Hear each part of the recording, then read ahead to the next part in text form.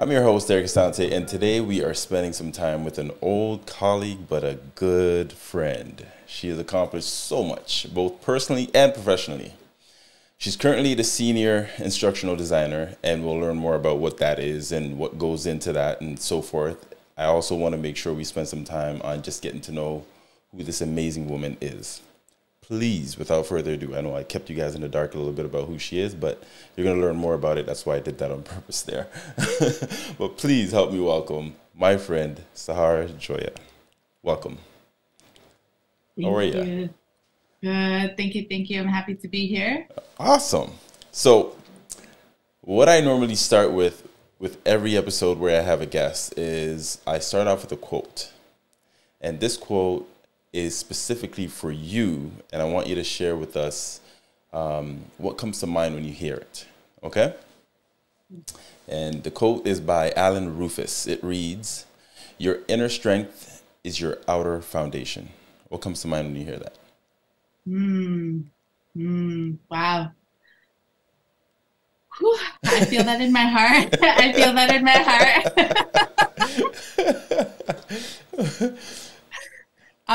I love that. I envision the warrior when I hear that, but lately I've been working with this concept of the dancing warrior. So it's about using joy as your medicine and as your weapon. And I don't really believe in like weapons so much in that sense, but when you said about like the inner strength and the outer, that's what I see. So your reality, the life that you live, is a representation of the journey you've taken on an internal level. And so I'm excited for this. Wow, that's awesome. I knew you would enjoy that or appreciate that because of obviously the kind of person that I know you are. And so that's fitting. That was perfect. That was perfect. I want to learn more about that. Like, where did you learn about that concept? In terms of the dancing warrior? Yeah. Sure. I actually have a painting of it in my house. I painted one myself. And it's a representation of my journey, I would say, but I've heard the concept in different areas, and it's also a dance move in like the Nia art form. Yeah, and so for me, it represents a transformation of, and we're going to talk a little bit about the shift of survival to thrival and how that's related as a metaphor. But a lot of my life was used to fight. Like I had to have the warrior energy so that I could survive. And then you get to this place of realizing that you don't want life to just be about survival. You want it to be about thrival. So what does that look like? Then the warrior shifts from like that wounded warrior to the dancing warrior. So part of that means you do have a healing process to go through, but then life is about joy. So. Wow. Well, thank you. I appreciate that. I have a feeling, and I've had this feeling since the minute I reached out to you, that this conversation is going to mean so much, not just for me, but anybody that comes across it. Just because I know how you think, and I enjoyed those conversations we had years ago, right? And so I know how you think, and I know how you look at the world is completely different than most. And so I feel like you're going to really rattle a lot of people with a lot of these concepts. And even though they're simple, but it's accepting them, I think, is what we struggle with often, is accepting something that's new and trying it, right? So I think you're going to really push people to their limits as far as comfort so that they can actually break through that barrier and kind of get to the uncomfortable spaces and then actually develop and evolve a little bit more. So I'm looking forward to this one. I really am. Now, let's go back. I want to go back to the beginning of who Sahar was. Tell me a little bit about your family and how many siblings do you have? Sure. So I am of Afghan descent. My story starts in Pakistan. I was born in Pakistan. My sister and I were born under like a refugee status. So my family fled Afghanistan in the late 70s, literally on like horses and donkeys. I have four sisters, two brothers. So my parents had to deal with, carrying their children on horses and donkeys across the mountains to get to the other side. And so it's always been a life of resilience of like starting over. And so being Afghan, and then being an immigrant in Canada with the whole September 11th, like that was another mark of like identity stuff for me. So my start is there, and it's always been a close part of my politics and my practice and my why, I guess, because I've had to address a lot of pain, and a lot of like, things around displacement, things around not belonging, which has also fueled my passion for like inclusion and all of that as well. Wow. Now, that's a lot. That's like a separate episode on its own. That part of your story. Now, I didn't know that you guys actually went through that with the, escaping and making that trip. But you mentioned something that obviously resonated with me as far as 9/11.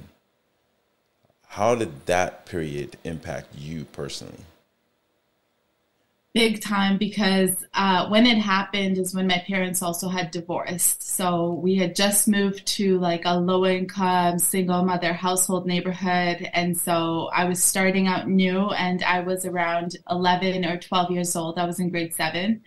And the moment people discovered that, like young kids, they want to make fun of you, they want to create jokes.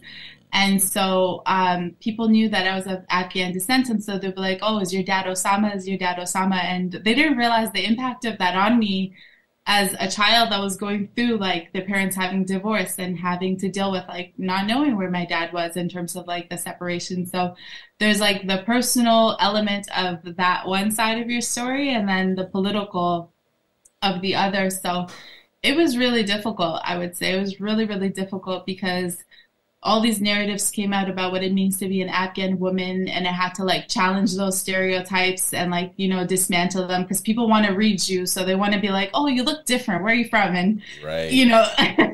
Right. that's part of the Canadian narrative, right?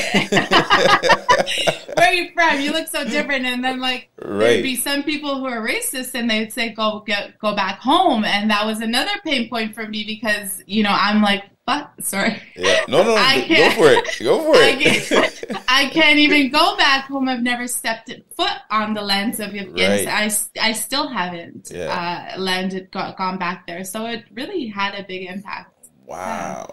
Yeah. I can relate to a degree, just because I'm from West Africa. So coming here, I came here when I was 11. And so I went through very similar with the name calling and people not identifying you as just a person, and they're saying, well, where are you from? You got to be different because you have an accent. And I always found that interesting. As I got older, I realized, wait a minute, no one on this land is from here. Except for indigenous folks. Right. So those who are calling us different is what I'm speaking to, right? Like they say, oh, you're not from here, you're different. Well, where are you from? Right. And so that's always interesting when you actually are older and you have the language now to be able to actually articulate yourself and question them. Then that's when you start to realize how ignorant people can really be and how they are. And they don't really know much. And they're just going off of rhetoric that they've heard and just repeating it over time. Now, you said you haven't been back or ever been to Afghanistan. Is that something that you'd ever want to experience, or you've kind of written that chapter out and said no? I definitely would love to experience it. There's a lot of fear, there's a lot of sadness, there's a lot of pain around it. And then with the ongoing conflict, like that wasn't something that I thought was going to be happening. Like, right. Like I didn't know that, okay, my parents led through a decade of trauma here. And then after that, September 11th, that led to another 20 years of occupation and war and violence and uncertainty. Right. And then I think in 2021 or something, they pulled out the military. And then once again, the Taliban regime like inflated again. And so it was just like, it's a place on earth that's under war and crisis and like one of the poorest countries. So it's always like in that trauma space, I would say. Yeah. I would love to visit it for sure. I just pray for peace so that I feel a little safe if I do go. And I know people are safe. Like I have family members that have gone and things, but for me, I needed to do a lot of healing to kind of get to a place of being able to do that. Right. Now, I know it seemed like we started off in dark space with this conversation, but I'm curious, you looking back now, what were some of the benefits of how you were raised? I love that question. And it's part of the dancing warrior. Like, so she takes the medicine out of the pain. And for me, I think that that's where the concept of resilience comes in. That's where like that self leadership comes in. Like, I don't think those things would be activated in me where I would be in search of who am I outside of like somebody giving me an identity. I find like if you are raised in a identity where you don't question it, where it doesn't like be problematic and stuff, you might just take on somebody else's script without realizing that you're living out a reality that may not be yours, but you just think you're doing who you think you are. For me, not belonging and not fitting in forced me to figure out what belonging truly meant for me, forced me to find it in ways that are beyond nationalistic. So I don't identify myself as I'm Canadian or I'm this, and then I see myself as separate from other human beings from other places. It's given me a much bigger identity, a very like cosmic kind of identity of like, yeah, we all belong on Earth. Like we should all have a space to feel welcome here. How dangerous is it, in your opinion? Like, how dangerous is it to be on this planet and actually living out someone else's script? I mean, like as I hear you say it, it's scary, right? And I'm aware of that because I do pay attention to that. When people ask certain questions that they see on social media or anything like that, I always ask, well, is that your opinion, or did you get that from somewhere else and now you're delivering it as if it was your own? Because did you have the original thought? If you didn't, then there's something to be questioned there. And why did that piece of information stay with you long enough that you want to share it with me and present it to me? So I always question it from that perspective sometimes. And so that's why I'm asking, because it can be scary when people don't even recognize that the script that they're living out isn't theirs. Right. Yeah. It's a big one because I've had a lot of friends who are in their 40s now who got to this place in their life. They were like, well, I was doing what I thought I was supposed to be doing. And they got to this place, they have financial success, they achieve business success, this, that, but they're empty inside and they feel a sense of sadness. They're like, I achieved everything I thought I was supposed to achieve. So I don't know if it's so much danger as there might be grief. Of like a sadness, because time is not something that we can kind of get back. And so authenticity for me is a really big thing. Like living by your soul's voice or soul's song is really important to me versus doing things. And a lot of the times we feel like we have to do things just from a place of fear. Right. Fear of being punished, fear of being isolated, fear of being excluded. So it takes a lot of courage, I would say, to find your own stories and to create them. Now, I want to shift a little bit to your parents. We spoke briefly about them, but I'm curious, how would you describe them? Let's start there. How would you describe your parents? I love that. Okay. If it was my younger selves, they might have described them differently. My current self, I've done a lot of work around this. So I see them as warriors. I see them as legendary, and in the sense of who they are as human beings. Like if I was to like detach myself as like their child, for them to be able to overcome what they overcame, to do what they did. So I see that. But there was a lot of neglect. So a lot of trauma. They've gone through a lot of trauma. So I would say they were pretty wounded. They were back then, I would say, and by now I feel like they're in a better place. But that to me was a really big thing, was dealing with the neglect and the abandonment, because my parents divorced, and part of that, the absence of fatherhood or whatever was like a really big theme. It's really important. But when you do a lot of the healing work, you realize that they may not have had some of those things that they couldn't pass down to you. So I would say they're resilient, hardworking, determined, but also wounded and human. Yeah. Now, so if you're looking back now, I want you to picture yourself as that young girl, young woman back then. What impact did they have on you then? And then I want you to share with us what impact they have on you today. Yeah. I would say with not having a father growing up, it had a lot of impact on me around my sense of self-worth, my relationship with men and the masculine. So those are two big impacts, I would say, a big time for me. Trusting the masculine was a big one too, of like, It was a very much like a fear-based relationship. Wow. With and I have so much, I have compassion when I share this because growing up, with a single mother, I know a lot of other young people in my same neighborhood that, is the same issues that they're going through. So it's one of those things that's like, it marks a generation of society or like a segment of society. Yeah. And with my mom, she was really hardworking and stuff. Like she was hustling, working several jobs because, they had to work cash jobs, under the table to like make ends meet, doesn't know the language, all of that. But there was neglect. There was emotional neglect because, like if you've gone under trauma, your heart kind of gets closed. And so you're not really available to your children with the loving, nurturing emotions as much. Right. It might be more of the disciplinary, like, make sure you get things done, make sure you succeed, So my younger selves, I would say they had to really pull themselves up by their own bootstraps and like be their own parent from a very young age. And like, I just accepted it. I was like, this is reality. Right. This is the norm, right? Yeah. So you said 4 sisters? Yes. That's including you, or No. You make number 5? Yes. I'm the Wow. fifth. And then 2 brothers. Yeah. So what's your relationship like with all your siblings? and before you get to that, like, where do you fall in the totem pole? Like, are you I'm the last. Oh, you're the baby. Yeah. Oh my gosh. I want to know about this. How did that work? Wow. I didn't realize you were the baby. That changes a lot too. Yeah, I had to fight my way, I would say. I had to fight a lot. Yeah. I was such a little warrior when I was growing up. I had to know how to like hold my own because Yeah, because they're much Your older. brother- They're fending for themselves. They're not really paying attention to you. Yeah. And so like for example, like the men dominated the remote control in my household. So like Yep.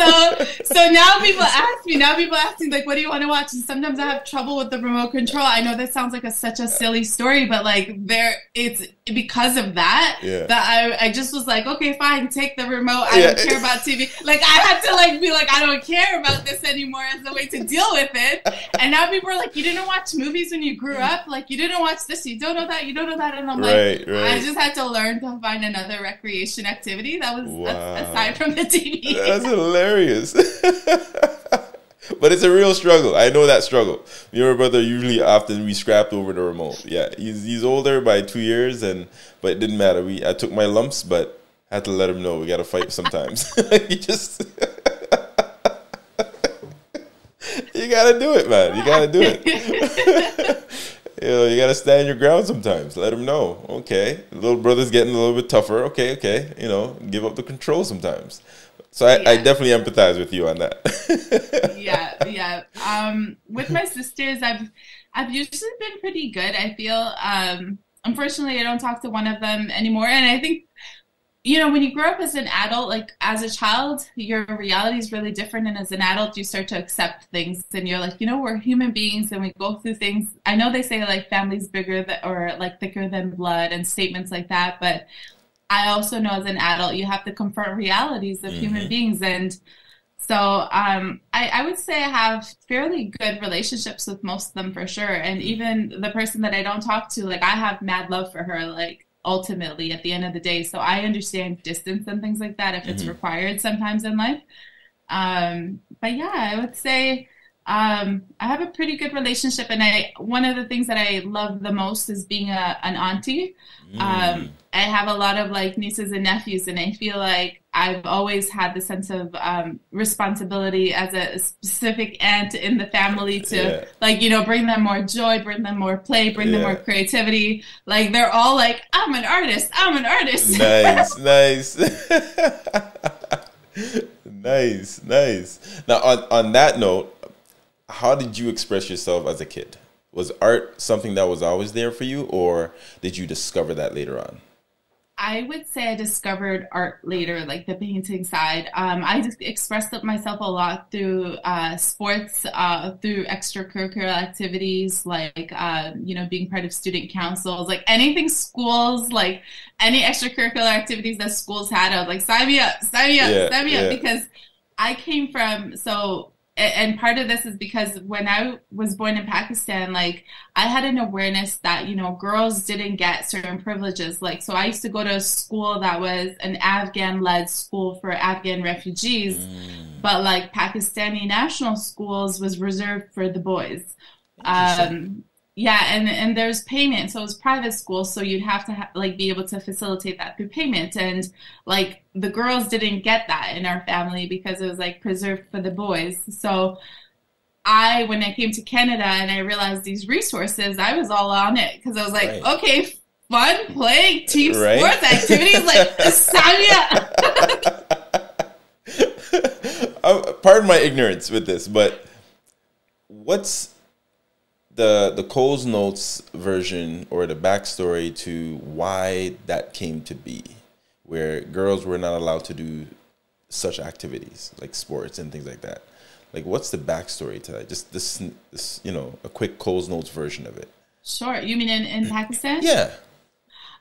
So where we grew up, it was like a patch for Afghan refugees. So it wasn't considered as the Pakistani state. So that like that way you don't get considered as a citizen of the nation. Do you know what I mean? Oh, So that way you don't have, so that's why you won't get rights to be able to go to their private schools. wow. And so you have to pay for the private school. So my family, like there's a gender stereotype of privileging the male because the assumption is that the man has to be the breadwinner and provider for the household. So he has to get the education, as part of his thing.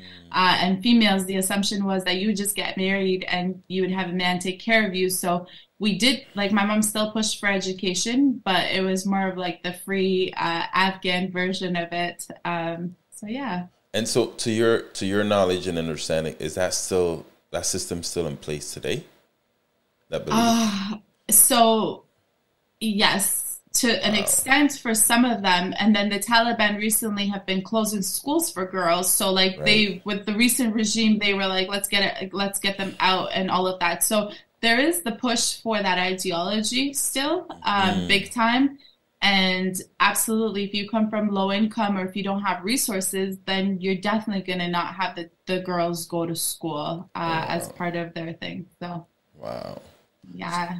That's it blows my mind every time I hear those stories because I think I used to believe that time would change everything with enough time, right? But sometimes certain things are still in place and it makes me question that theory that I have sometimes. So, Class is important. So I would say people who have wealthier like backgrounds, they would probably promote their kids to go outside of the country right, to study abroad, right? right, So like if you have money, you can do more things, but right. if you don't have money, then you use your money in a very strategic way to kind of play the rules of the society, and those were the rules of society at that time. So when I came to Canada, I recognized my privileges and I recognized, where I was going to take opportunity. And my mom really stressed the value of education for us, especially the girls, because she's like, I didn't have a chance to go to school. I want to make Right, sure you guys take that seriously. right. Wow. Now, Yeah. was there a lesson in these adolescent years, going through middle school, high school, and all those years that you learned early on that still kind of still sticks with you today? So many lessons. Wow. Basketball. So I used to play basketball. And so in high school, I had the identity because of where I grew up.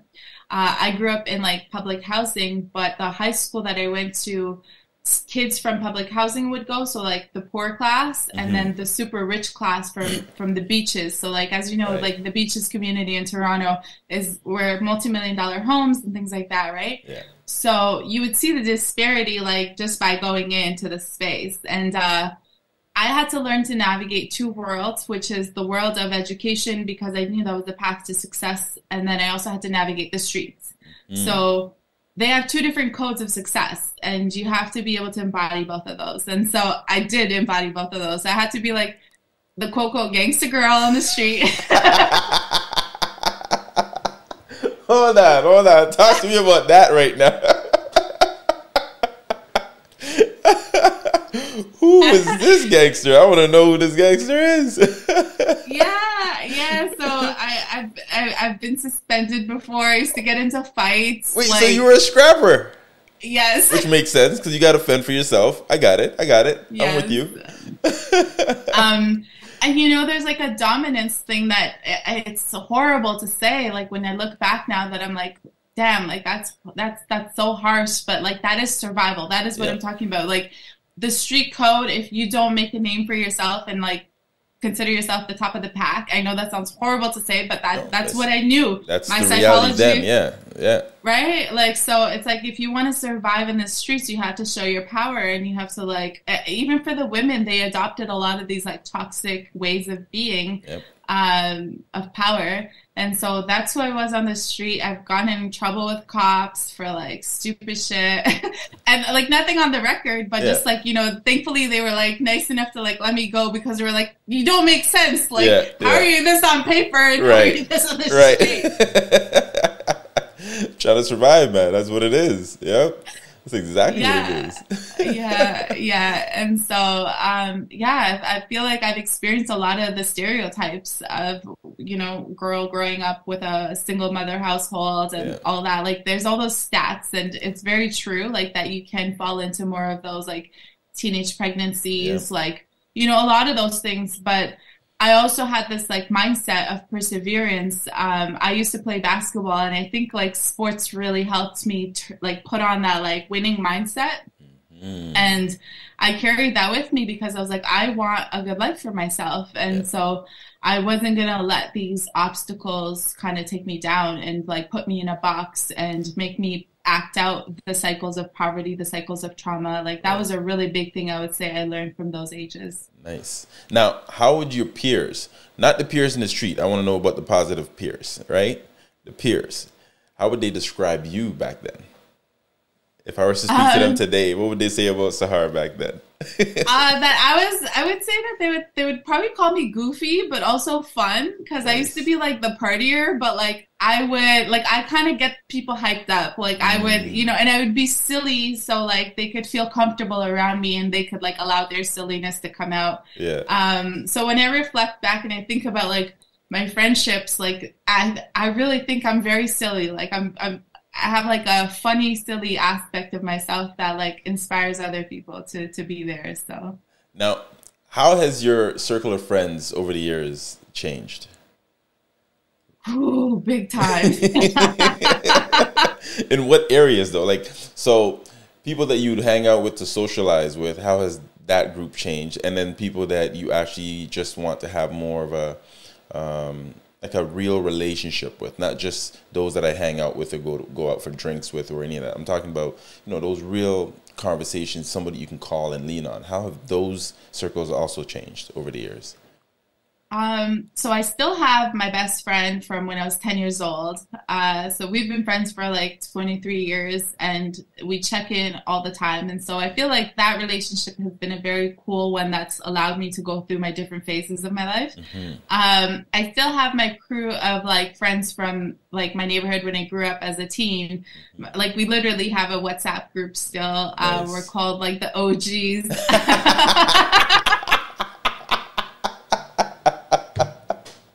Wow.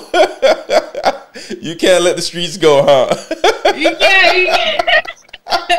So I have that group of friends, but then I feel like I've also opened up to other communities. I'm very much into like personal growth, spirituality, art, and like creativity for transformation, empowerment. So I feel like I have a lot of circles of friends in those areas, but a lot of them are digital. And I also I'm always wanting to make new friends. So yeah. Nice. Now, thinking back when you were in high school, what did you want to be? What was one of your dreams and aspirations? Professionally, what did you want to be? It's a really good question. In high school, I know when I was in grade 7 and 8, I wanted to be like a scientist, an inventor, and a WNBA player. Wow. Okay, I like that. That's 7, right? Grade 7?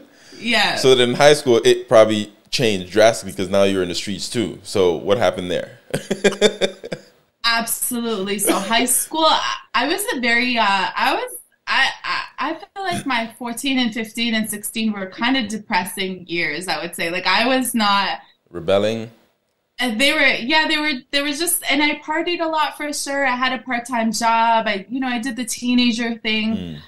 Your emotions are developing differently at that time. So you're going through dating and like, that's a whole new world. And so I feel like that's who I was exploring in my high school age more so was like the partier side, the dating side of me, so I don't think I was really even focused on dreams of professions. Like I wasn't driven by like, I'm going to do X, Y, Z. So yeah, a lot of my innocence died out in my high school years. But it's interesting you say that because I had a lot of friends, and I went through a period like that myself where we lose hope or direction, right? Or a sense of direction because you got so distracted with what our friends were doing at the time and what was cool or what was interesting to us at the time.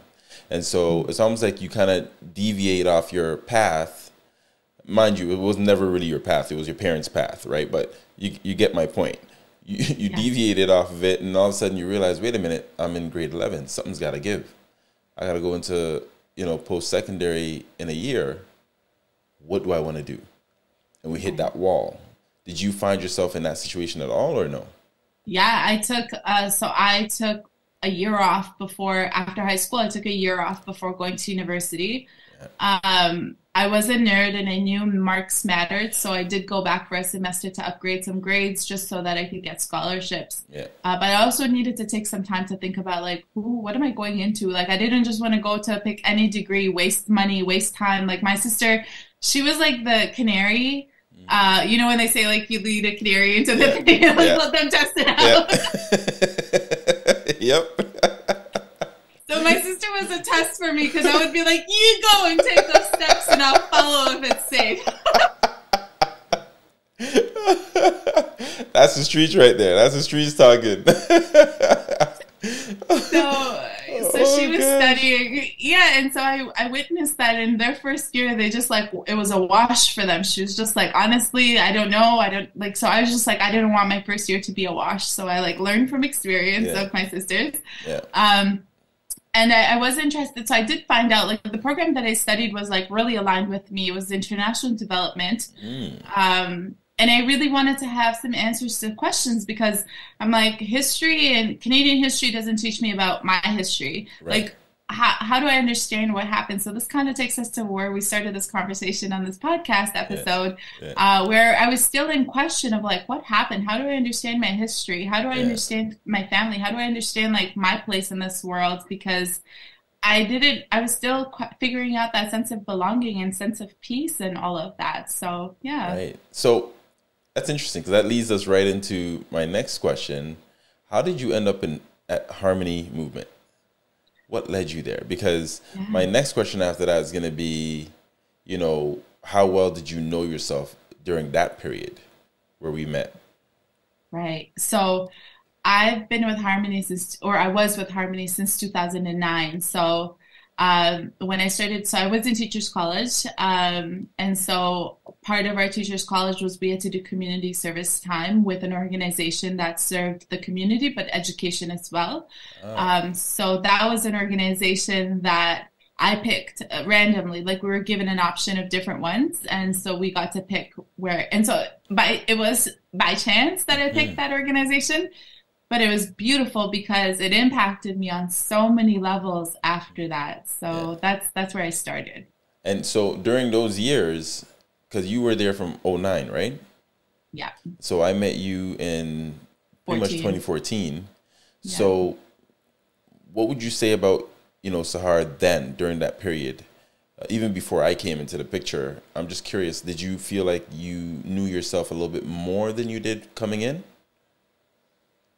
Before coming into Harmony Movement? Yeah, like now since you've been there since 2009 until let's say the 5 years, how well did you develop as far as that identity piece that you've been searching for? Did that help being there? Did it help you because of the programs they offered and that you had to deliver did you find that you were learning a little bit more about yourself and just questioning the world differently and so forth? Like, was that helpful or? Big time, Yeah. big time. So I went into Teachers College with the hope to inspire change. And I know it sounds very cliche. And I was like, I'm going to teach history, and I'm going to teach history, like to include all the things that that they haven't, because history is very powerful, right? Like who gets Yeah. to tell the story? And they say like the winners get to tell the story or whatever. Like I'm saying that in air quotes. Yeah. And like whose stories get like isolated or exiled or whatever, and whose stories get included. And so I thought I was going to go into schools and create change. I was very passionate at that time. I was very like inspired. I was very focused on like this identity of being a transformer. And so Harmony Movement helped me in so many ways because it really showed me like justice work. Like I was like, wow, this is decolonizing type of work. Like at that time I was interested in education for the purpose of liberation of like your mind and your spirit, so you can really see yourself as an empowered person and not according to the stories and mirrors that are showed to us that are disempowering and things like that, right? Right. And I would say it had huge impact on me because it took me to this point in curriculum around identity to realizing like internalized self-hate. That was huge for me. It was huge for me. And it's one thing to do the work logically, like through your mind, and it's another to feel the impact of something. And I know in most of our educational settings, we honor the mind, but we don't realize the emotional embodied impact of some of these things that we unpack. Sorry, before you continue, can you give me a bit of a tip? I'm just curious with what you just said. So for me, how do I tap into how it makes me feel, right? Because you're right, it is logical. Everything is mostly about the mind, is from the mind. And so if I'm the one leading such a session or anything related to identity, how do I allow myself to kind of tap into that space and still be able to, lead the group? Or be able to follow the group, because sometimes the group has to lead, right, based on where I'm at and where they are. So, like, what do you do that helps you tap into that feeling? So the modalities that I use are important. So I use painting. So I went into becoming an intentional creativity coach and teacher in 2014, actually, that same year that it was my final year at Harmony. That's right. Right. And so I realized the modalities that we were using, we needed to use modalities that were more transformative and helpful. So I find with painting that, oh, wow. So I'm just getting this download. I'm going to give you a story to demonstrate that. Okay. So I facilitated a workshop for a group of young girls called My Art Is Me. And they were to paint the queen of their heart, which is like, so they could identify with themselves from this place of beauty and power and love and all of that. And these were young racialized women. And I knew that society actually portrays these women or like identities for these women in a very like disempowered, weak, poor, etc., like all the negativity, right? So one of the participants was painting, and this is about painting themselves. So self-portraits, so you can feel you're empowered and you're in charge of your own image. Right. And so there's one girl, in her painting, she noticed a tear. So this was her going by intuitive. So in her painting, she noticed a tear. And she like gently like did a wiping on her painting as a way to create that sense of self-soothing and self-connection. So she painted the tear on there because she noticed it. And then she tried to like create the soothing medicine for that part of herself. And to me, like, it was so beautiful. Right. Mm-hmm. Right. So it's got to be, what I get from it, correct me if I'm off, but what I get from it is it's got to be actional. It's got to be something that you're doing in order to really tap into that feeling, because it can't just be up here where you're processing it, right? And action's got to make the connection for you, if I'm okay with that interpretation. Yeah, and you got to move it out. You got to move the energy out of your system into something. So that's why we use canvases and paint, because it moves it out of your field, out of your system, out of your heart into something outside of you, and then you can work with it. Wow. I never thought of that. But it's true.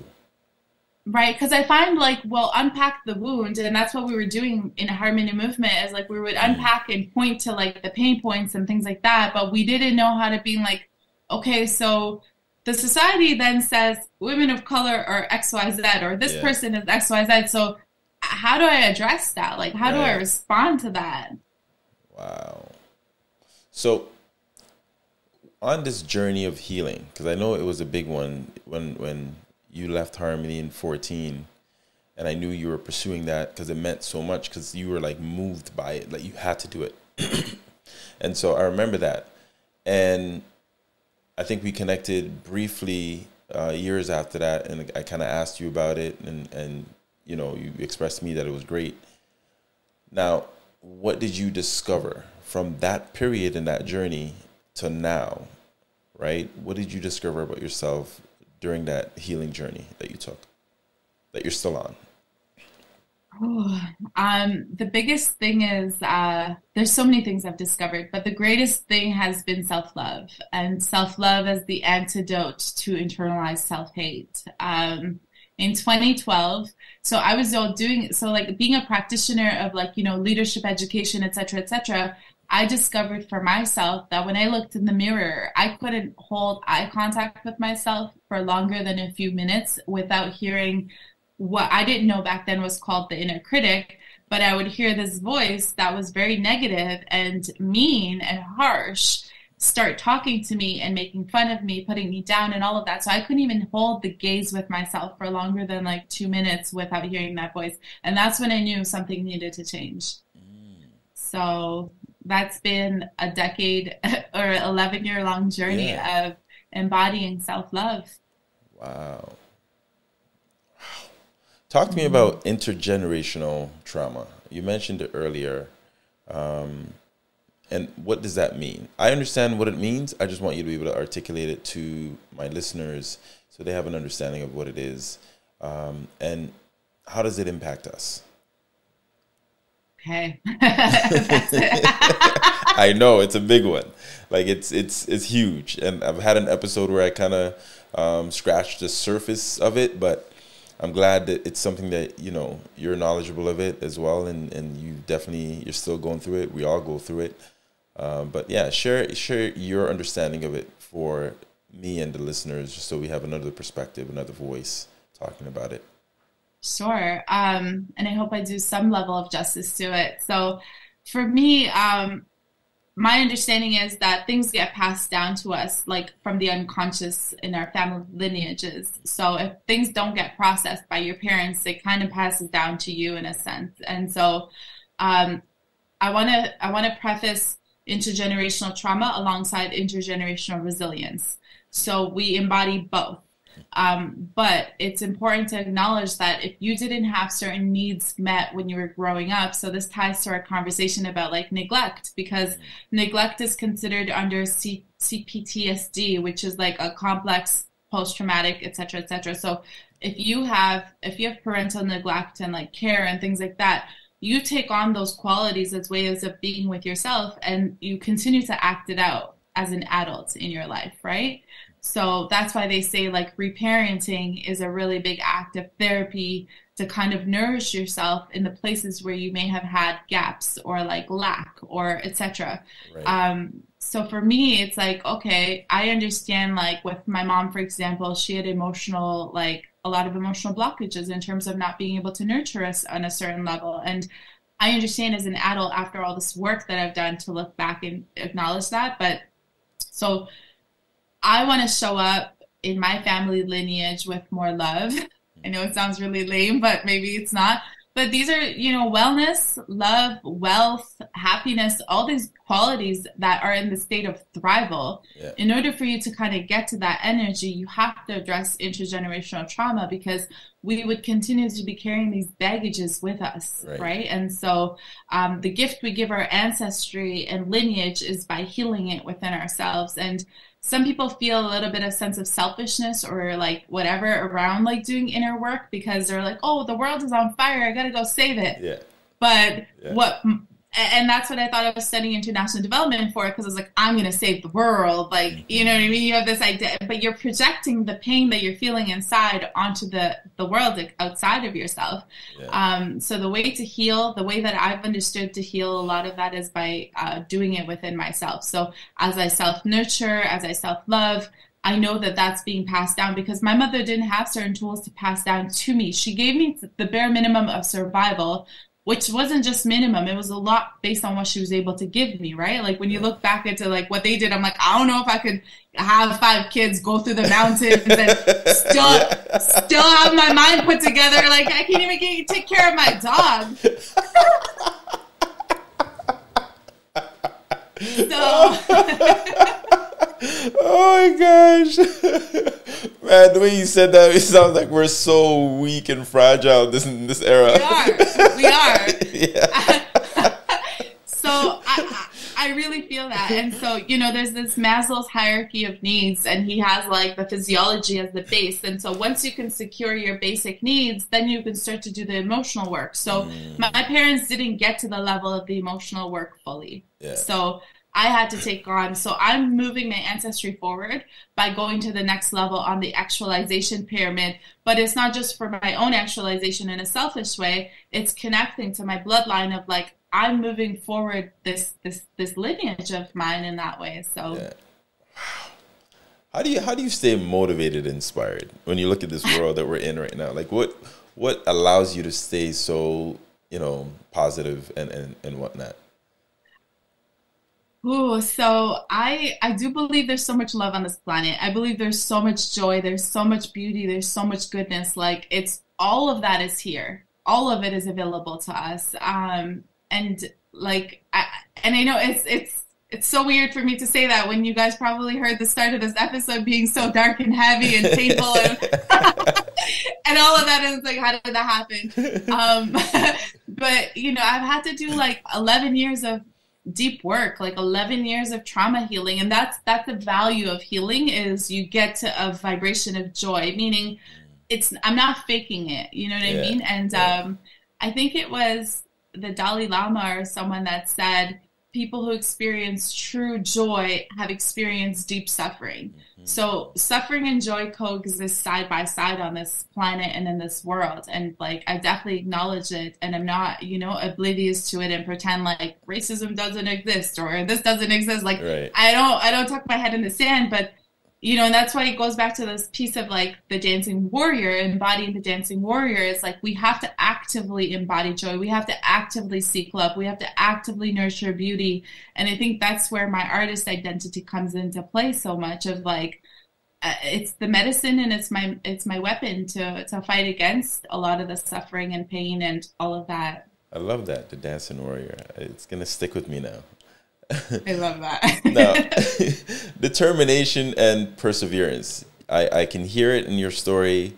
What do those words mean to you today, and how do they apply to this, Sahar that we're speaking with? So those 2 words I wrote in my journal in 2012, and that's when I started to go down the path of life coaching, because I was like, I'm going to learn transformational leadership and help people to step into their like leadership energy and things like that. So I've always been inspired and motivated by self-leadership and self-management.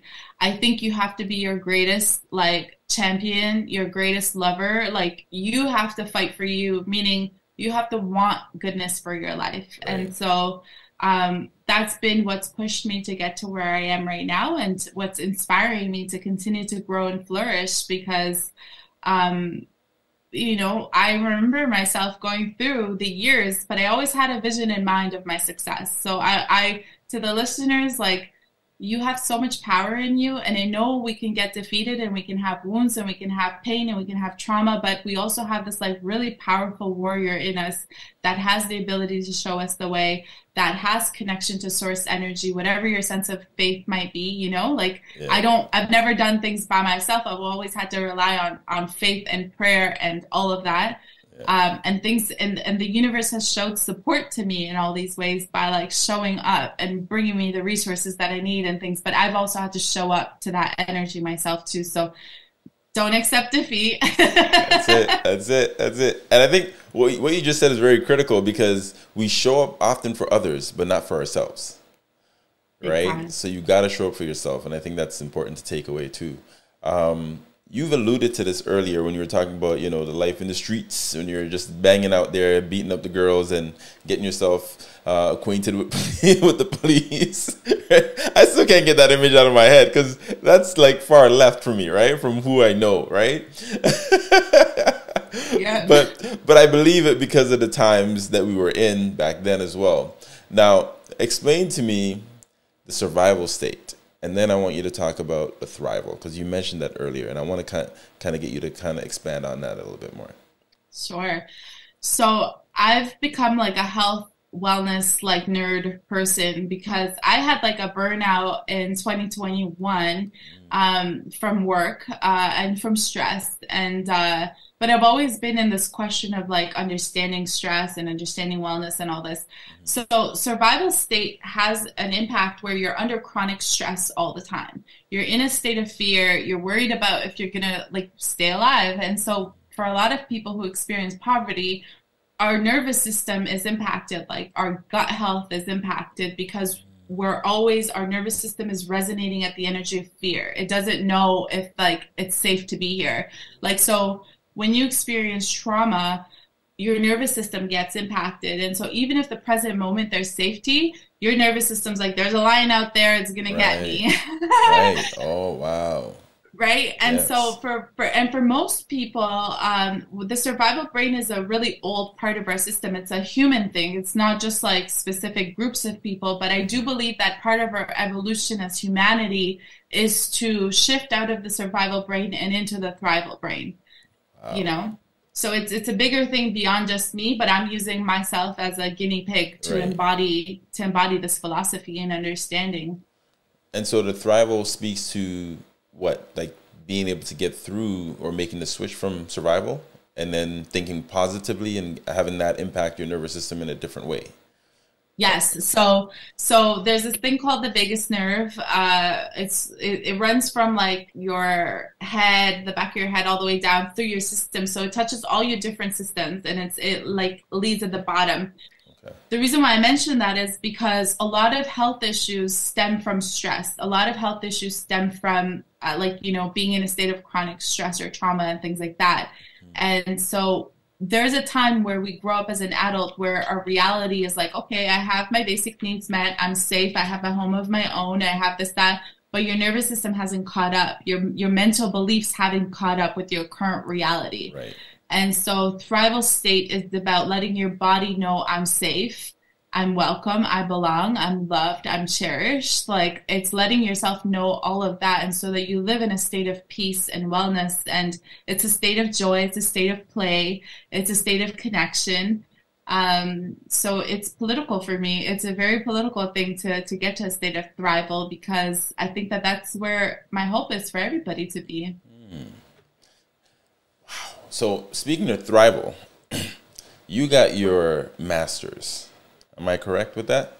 Yep. Yeah. So what was that journey like? Because I know based on what we know so far about you, you went from survival in high school, took that year off, weren't sure what you wanted to do. So, you kind of pushed your sister out there to Canary. And then you figured out, okay, this is what I'm going to do. What was accomplishing that master's degree mean or do for you? Like, how did that make you feel?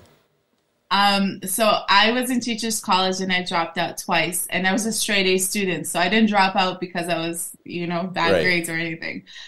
I dropped out twice because I realized I wanted to make impact at a higher level. I wanted to impact educators.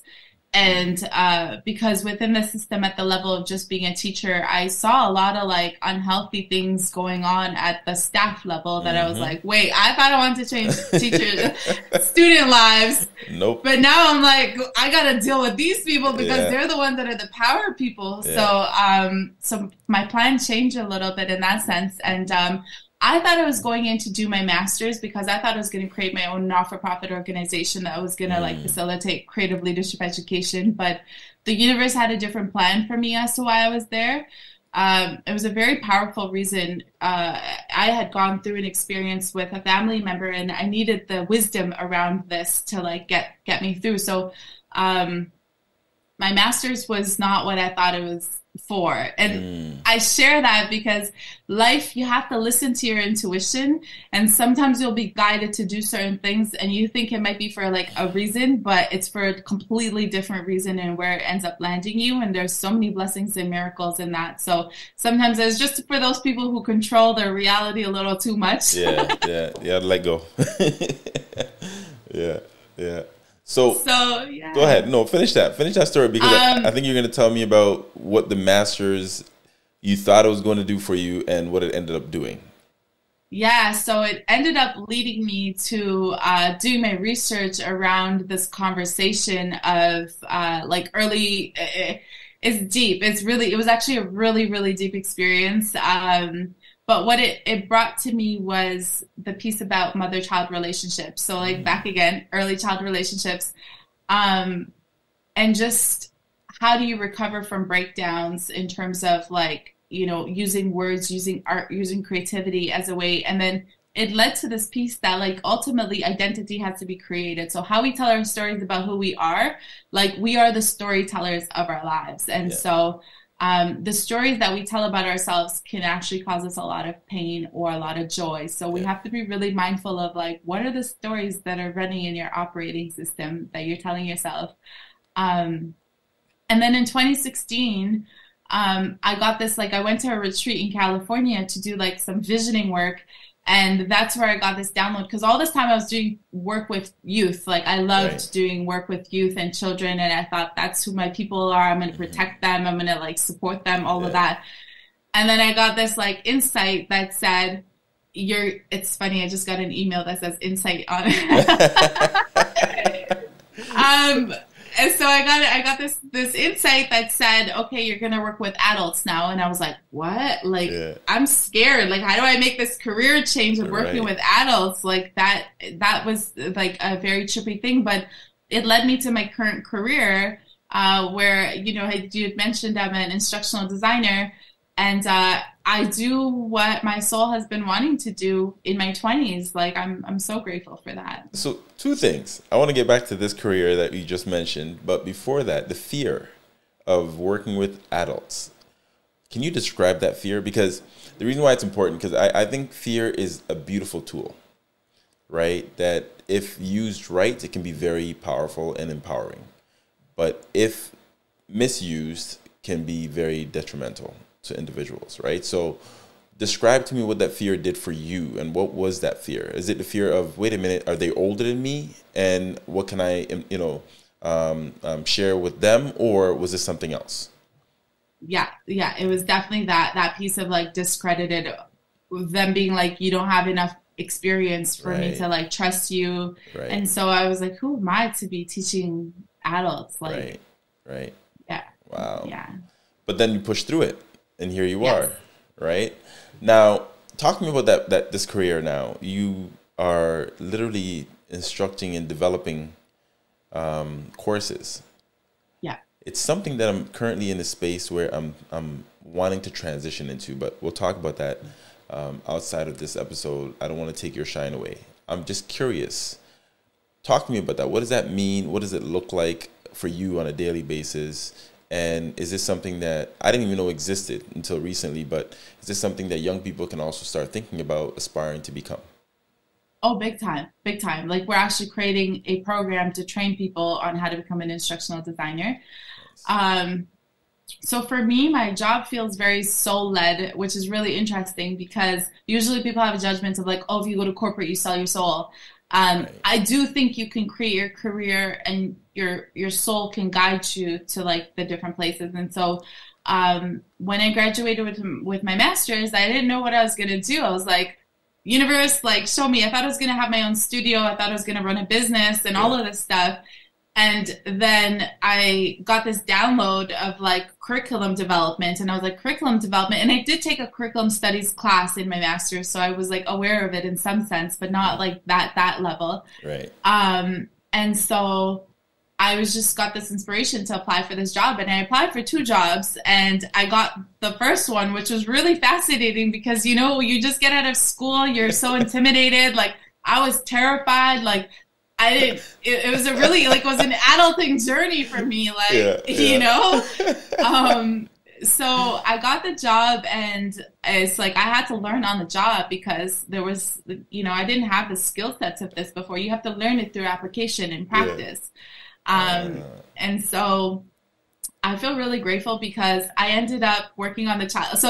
So I used to think that if I could create one post-secondary course in my 20s, I was like, God, like, this is my dream. I would love to be able to create a marketing class or a business class. Like, imagine, like, I thought it was such a big deal, like a big deal if you could create a post-secondary course. And now I've created over 100 of them. Wow. And I've managed over 8 like diploma level programs. I've submitted several level programs. I got like one of my biggest achievements that I'm so grateful for, that's like a soul journey like piece is, so we have a child and youth care program, and that was a program I used to take care of and manage and like work on. And so I had a lot of impacts because impact's important to me, right? Like I wanted to make sure when I did that commitment in 2016 of saying, okay, I'm going to let go of working with children and youth, that part of me still got to express herself in this career because I got to put so much love and power into the curriculum for children and youth workers. So I was like, I just kept on being brought up higher and higher in terms of impact. And I got to put in the Harmony Movement diversity curriculum into the program, and I got their books into the curriculum. Wow. Yeah, so it just brings it all in, right? Full circle. I was like, wow, this is so beautiful. So I put in a diversity course in that program because I was like, you need this. And then I got to receive an articulation agreement. So this college is out in Nova Scotia and New Brunswick, like this part of our college. And I got an articulation agreement with the university. So we're one of the first private career colleges that have an articulation agreement with the university where our students will get their diploma through our college and then get a degree through the university if they do an extra 2 years there. So I feel really, my nerdy self is like, you're cool. So, wow, that's very impressive. Congrats. That's huge. That is huge. Now, what else do you want to influence within this capacity that you hold now? I love what I do. I've been here about 5.5 years, and the greatest influence I've had is on faculty heads. So I influence the leadership of faculty heads who are like, you just think about the level of impact that is, and it's powerful. And I don't do it for my own power. I do it from a power of love, like for love, right? So I feel like that's the greatest influence is like across different disciplines, I'm able to have impact by putting in these like, you know, soft skills, by putting in like wisdom, by putting in like leadership development. So I still do my magic in all these ways of like that passionate soul part of me, but in a traditional setting. Wow. Now, that's beautiful. I didn't even see that part coming. That's why I'm just let her go. Let her go. Yes, brag. I love it. I love it. Now, we're coming to the end, near the end here. And I have a small segment, and we're going to get into that right now. So it's called Would You Rather. I'm going to give you 2 silly options, and you got to pick one, and you got to explain why you chose the option that you chose. Okay? You ready? Yeah. Would you rather be able to control animals or be able to see into the future? Ooh, see into the future. Okay, explain. Definitely. What would you do with that power? Everything.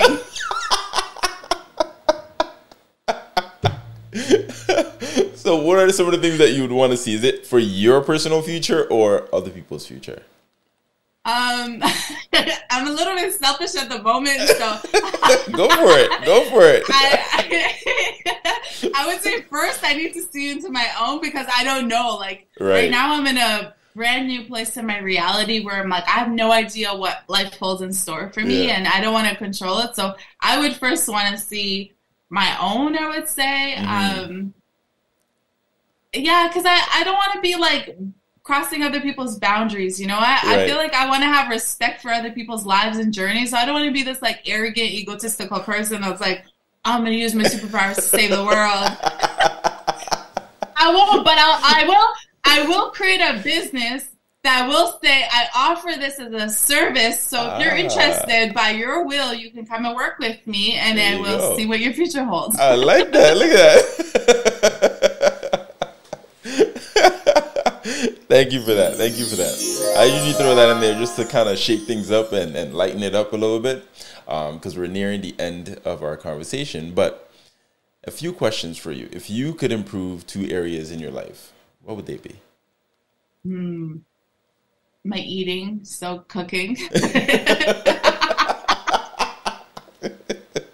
The big one.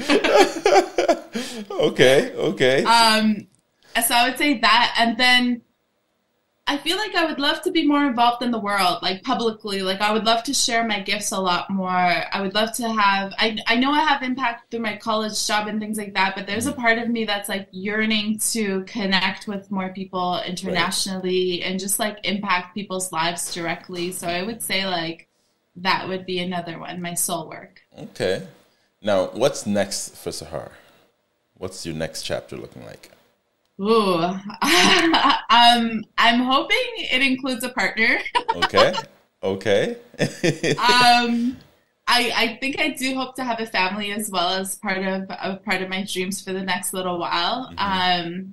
And definitely definitely soul work, more of my soul work. Like I would love to write some books if possible. I would love to support other leaders. Like one of my biggest passions is to help leaders activate their gifts, like create their programs, bring their vision into life. Nice. I love inspiring people. So those would be, I think, some of the things that I'd focus on. Man. And where do you see yourself as a whole in 5 years? Either professionally, you kind of mentioned personally. Um, is there anything that you see changing within or that you'd like to see change in the next 5 years for yourself? I would love to come into self-certainty more, like to know my voice, like know my own leadership. One of the things I'm always inspired by is people who are visionaries and who like do their own thing and they know it's their thing. You know, like I Yeah. have a lot of teachers who do their work through their businesses and I'm like, damn, like that's so amazing that you trust yourself that much. That's so amazing that like you vouch for yourself that hard. So I hope in the next 5 years I just come into more of that like integrated self-love and because I know that who I am is in service for other people from a place of love. I just want to be more of myself. That's it. That's it. That's it. And how can others connect with you to learn more about not just you, but your healing process and the journey and, maybe get some insights on initiatives that you're involved in that they can support? Is there anything that you're doing that you'd love for people to, get behind and kind of, put it out there and support it? Sure. They can follow me on Instagram if they want to connect there. I feel like that's a place where I kind of am more active. Okay. And we can post, I guess, the link of it as part of the Yeah. description. And so I'd say Instagram's probably the best place that I'm most active to connect with. Awesome. And what's your handle on there? So it's art underscore of underscore Sahar J. Okay, so I'll make sure I get that in the description as well, but I just wanted to make sure you said it as well. And could you share an important life lesson that you've learned recently? Ooh, so that's a tough one. It depends on who I'm speaking with, right? Like Yeah, if I'm speaking to an adult, it's different than if I'm speaking to a teen. So I want to preface that. yeah. If I am speaking to adults, then I would say, um, ooh, that's a tough one. I would say, yeah, that's a tough one. Ooh, that's a tough one. So the biggest thing I would say is to be connected to your soul voice, like to really know that like adulting and leadership are tied together in that way. And so do the work of figuring out who you are as a soul because we're not just our trauma, we're not just our wounds, we're not the stories that we tell ourselves from that victim standpoint. So I would say like discover who your victor is if possible. Nice. And what's the most recent book that you've read? This one is just me being selfish because I like to collect books. So. The Mountain Is You is a really good one, and that's by Brianna Weiss, I believe. So that's one of the most recent ones The I've Mountain listened Is to. You? Yeah, All right. I got to put that on my list. Make sure I grab that. it's Now, really good. finally, how would you want to be remembered when it's all said and done, and why? Ooh. That as a contribution. I would love to be an asset in people's lives. I would love to be profitable in people's lives, meaning that like their interaction and relationship with me has helped to improve their world versus like take away from it. So, My gosh. Thank you so much. Thank you so much. That was awesome. Listen, before I let her go, I just want to say thank you guys for continuing to tune into the show, and make sure you like, subscribe. And if you gained a lot, which I think you did, because I know I did, I gained a lot of value and great content from this conversation. You can also check out the show on YouTube at the DAP Show, and link again is going to be in the description. Until next episode, love, peace, and nappiness.